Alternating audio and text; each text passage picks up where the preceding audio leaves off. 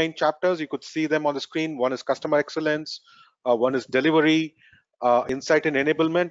Just to give a brief, customer excellence, the team members primarily interfere with business stakeholders with the aim of driving an outstanding customer experience. The delivery chapter, basically, the customer excellence team hands over the requirements to the delivery team, who then go out to the market and fulfill business needs. So this is where the actual sourcing happens, right, Patrick? If I'm not mistaken. And then third chapter is insights and enablement. So this team is in charge of delivering category insights and solutions. In fact, there's another team called resource and performance management. It's not mentioned here. It's kind of a horizontal function. So this team's job is to ensure that the 3 chapters adhere to the given strategy and measure them against a set of KPIs. So this team also ensures that they match the needs and capacity through portfolio management and resource management, which will come to the next slide. So Patrick, why these 3 chapters are important, and how can it enhance stakeholder satisfaction? Yeah, great question. So I think a couple of additional pieces of context, which is very important.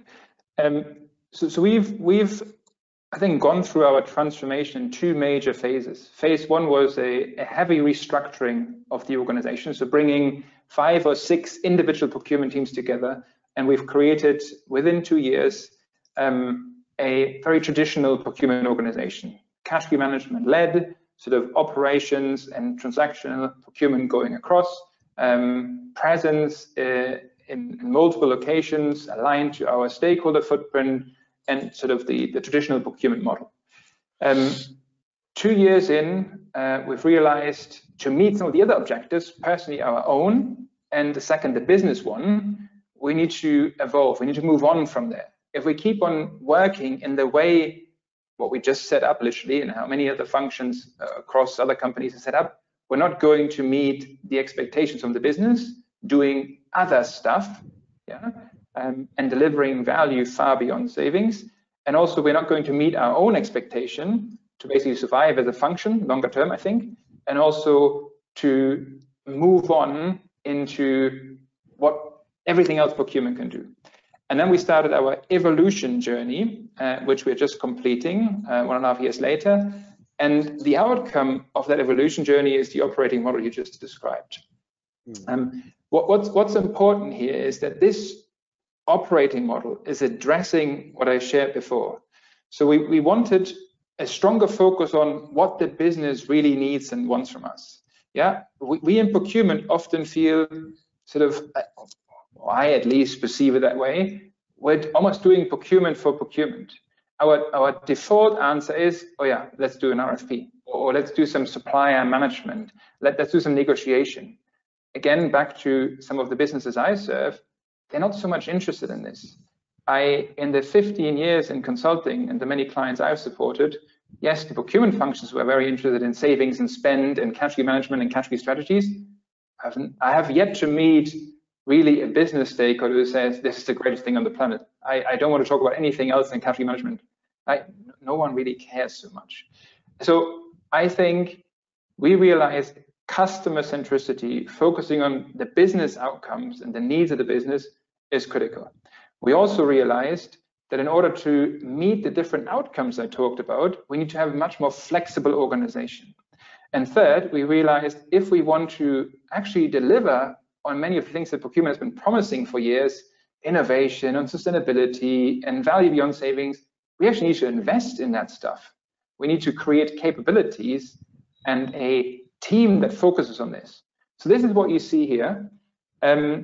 We have created 3 chapters where the capabilities and the people and the resources find their home.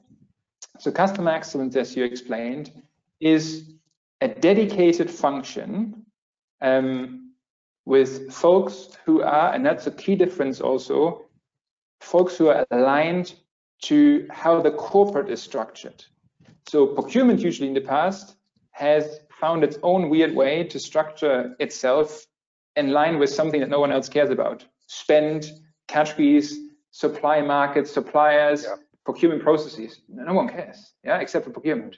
but we claim we are serving the business. How can we if we're not structured in a way, if we don't work in that way? So that we've changed. Customer excellence is structured exactly how the business is. It mirrors the business and has dedicated folks who do nothing else than sort of being the eyes and ears of procurement, sitting with the business, understanding their strategies, but also selling procurement work. And they carry all of procurement targets.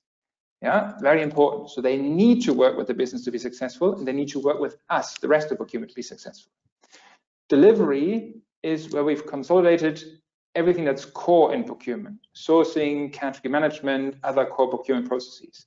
And the key difference here, again, to address the outcomes that I shared, our commitment wheel, they are largely flexible. It's a big pool of people across many locations that basically get staff or assigned to work.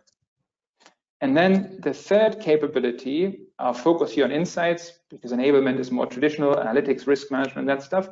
Insights is something new. And I call this category management 4.0 or 6.0 even, where this team, starting out small but growing over time, is focusing on the real problems, the real business issues. And rather than what procurement does usually, hey, let's run an RFP, so the sourcing response, we really try to understand the business problem and then create with the business, with the market, a solution for that problem. And then we even offer running that solution. So one quick example, again, linked back to the ambition of the company, Roche's growth strategy, double the medical impact for half the cost of society. The business came to us and said, but we need more lab space, we need more lab equipment, we need more lab people, because we want to grow, we want to double. Yeah. Our response was, if we just invest and buy all that stuff, I don't think we're going to deliver on the second objective, which is half the cost of society. We need to do things differently.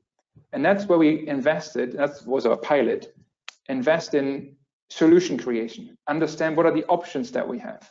And then we started to work with external companies on lab robots, digitization of lab processes, outsourcing, externalization of lab activities, building a whole operating model around the future of lab. And that was driven out of procurement with the business. Yeah, and that is a solution to a business problem. Over time, I see more and more capacity moving from delivery into insights. Everything's underpinned, and I'll be done in a sec, by a performance, portfolio, and resource management function that manages the whole thing, from pipeline, prioritization, ideation, resource management, assigning people to jobs, plus managing our performance very tightly. And overall, you can argue it's a bit of an operating model like a consulting firm runs. And that's how we believe we can address and achieve our objectives that I outlined earlier, and actually propel us into the future, not just doing what we've been doing in the past just faster, but actually step level change, do many things differently. Cool. That's a great answer.